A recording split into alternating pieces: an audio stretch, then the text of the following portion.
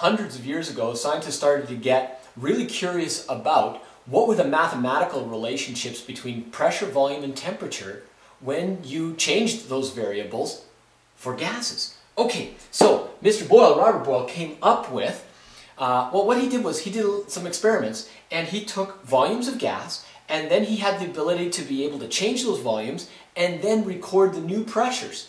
And when that happened, he found this mathematical relationship, that P times V equals K, a constant, which meant that if you took a gas, a volume of gas, this much gas, let's say, and you know the pressure of it, and then you go, ha-ha! And you actually squeeze that into a different volume, the pressure goes up to a point where, when you multiply the original pressure and volume together, you actually get the same number when you multiply the new pressure and volume together. And that's P1 V1 equals P2 V2, and it's a wonderful formula attributed to Mr. Boyle, Boyle's law. Boyle's law is stated as such, that at a constant temperature, so you have to keep the temperature the same, the volume of a gas varies how? Indirectly, or is inversely proportional to the volume. The pressure and the volume are inversely proportional to one another. Oh, they look direct to me. No, no, no, no, no.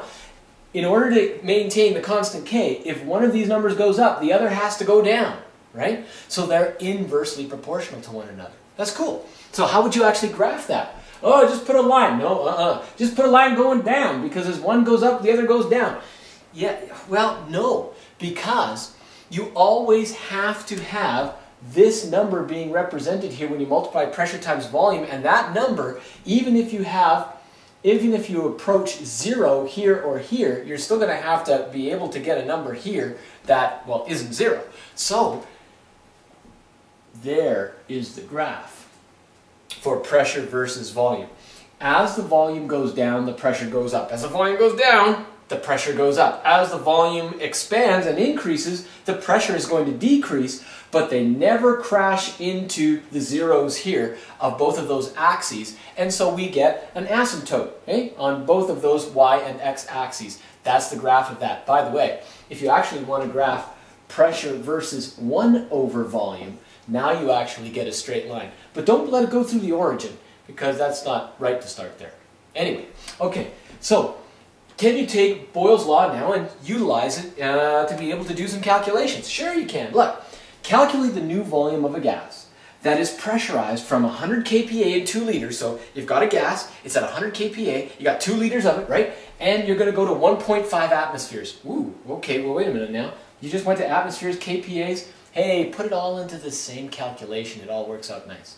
Just know that, first of all, you kind of, if you're not told in the question, the temperature remains the same, you just kind of take for granted that it is in this circumstance because they haven't mentioned temperature.